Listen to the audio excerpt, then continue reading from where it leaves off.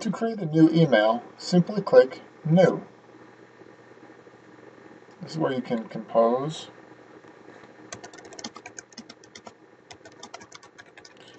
your subject line, and then enter the body.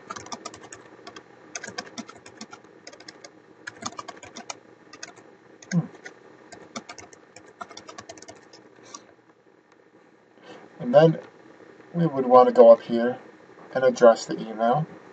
Let's say I was looking for myself, which I send myself email from time to time. I just simply start typing in the last name, and it should appear here. If it does not, I can click Search for Davitt. It'll search through the directory of the Lindbergh Schools email, and I will go ahead and click it in there.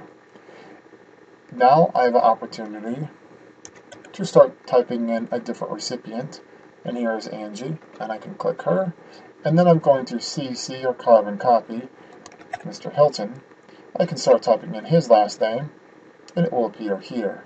If this is the wrong Hilton, I can just search the directory, and it will show me which other Hiltons I potentially could choose from, or whichever other people begin with the letter H-I-L. Oh, it was Brian I wanted to send it to. I go ahead and click that, and then I can go ahead and click Send.